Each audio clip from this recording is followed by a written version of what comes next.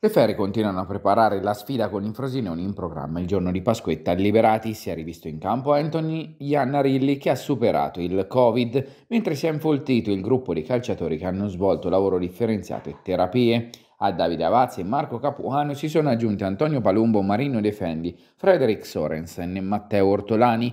Iannarilli si aggiunge a tornare a difendere la porta proprio in occasione del confronto con i Ciociari che per lui nativo di Alatri assume un significato particolare.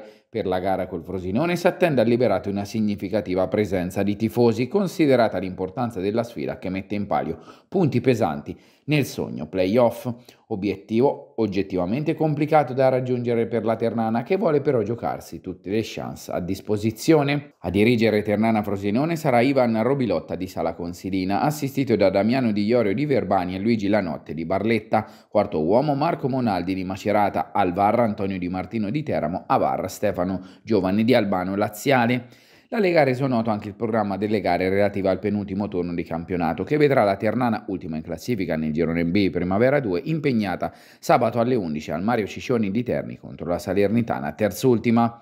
Altra bella iniziativa di beneficenza, intanto con gli incaricati di Terni col Cuore, l'associazione benefica istituita dal presidente della Ternana Stefano Bandecchi, che hanno consegnato 60 uova pasquali ufficiali del club rossoverde agli ospiti delle case famiglia del territorio.